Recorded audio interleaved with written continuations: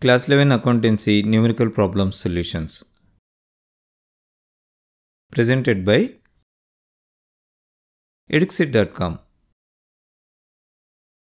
In this video, we are going to provide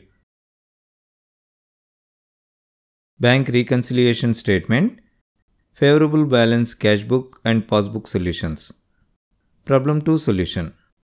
The problem statement is as follows. On March 31st, 2000 plus, the cash book showed a balance of 3,700 rupees as cash at bank, but the bank passbook made up to the same date showed that checks for 700 rupees, 300 rupees and 180 rupees respectively had not presented for payment. Also, a check amounting to 1,200 rupees deposited into the account had not been credited. Prepare a bank reconciliation statement. Before we proceed with the analysis of these particulars, let us first recap few details about bank reconciliation statement. Let us first recap why there is a need for reconciliation. By preparing the bank reconciliation statement, we get an idea about why there is a difference between the cash book and the passbook. The difference could be due to timing difference on recording the transaction, errors made by the business or the bank. Few reasons of the timing difference are checks issued by the business but not yet presented for the payment. When the business issues a check to the supplier or the creditor, they are immediately entered on the credit side of the cash book. The supplier or creditor has to encash this check by presenting it in the bank. In some cases, the creditor or supplier may not present this check immediately in the bank. So, when the bank statement is received by the firm, as this check is not yet presented by the creditor or supplier, this will not be there in the bank statement. The second reason for timing difference could be checks paid into the bank but not yet collected. When the business receives checks from its customers or debtors, they are immediately recorded in the debit side of the cash book. So, the cash book shows more amount to be available in the bank. These checks could be from a bank which is not in the same city or town. Sometimes, the business might have an account in one branch and the check could be from a different branch. In such cases, the bank may not have collected the check amount by the time the bank statement is received by the firm. So, there will be difference in the cash book and the bank statement. There could be other reasons also why there is a difference between the bank balance as per the cash book and as per the passbook.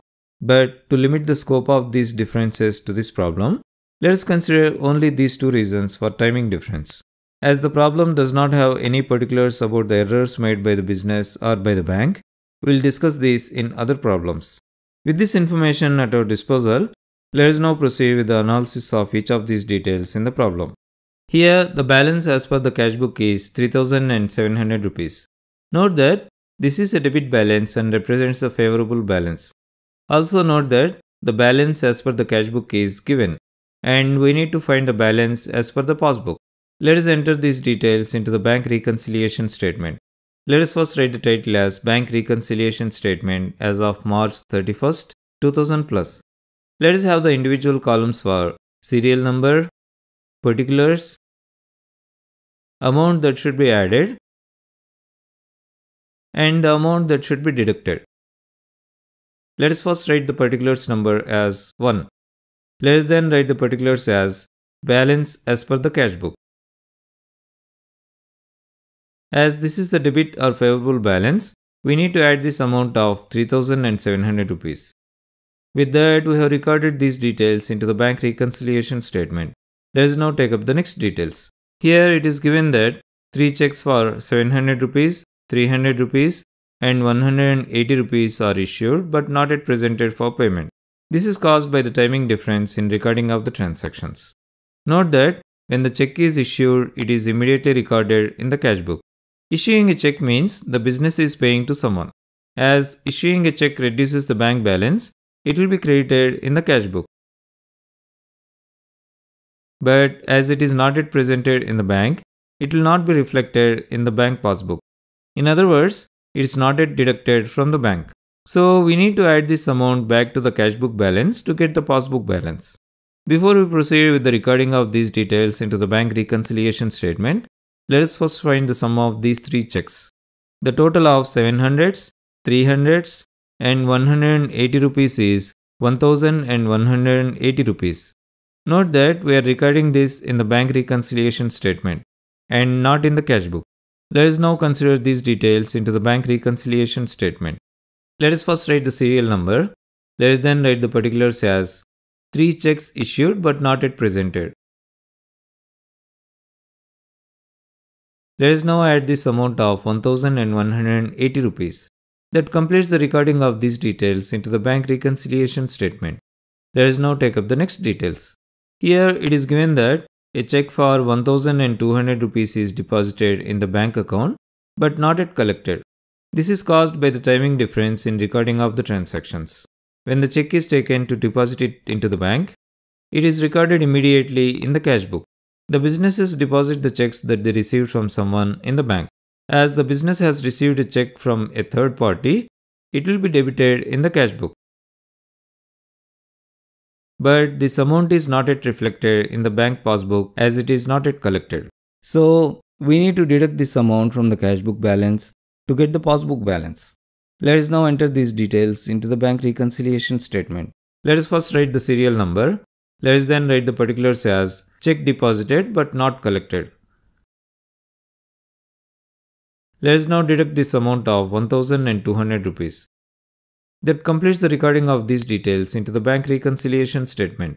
In fact, we have completed the recording of all these details into the bank reconciliation statement. The next step is to find the balance as per the passbook.